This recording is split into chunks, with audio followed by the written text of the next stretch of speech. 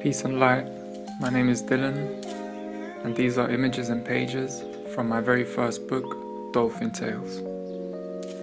People I've met, places I've seen, stories told through shadow and light, an ode to the ends and new beginnings, the fleeting and the firm, somewhere between ideas and observations.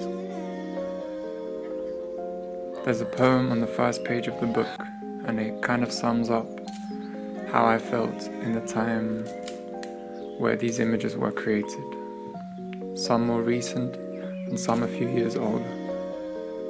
It goes like this.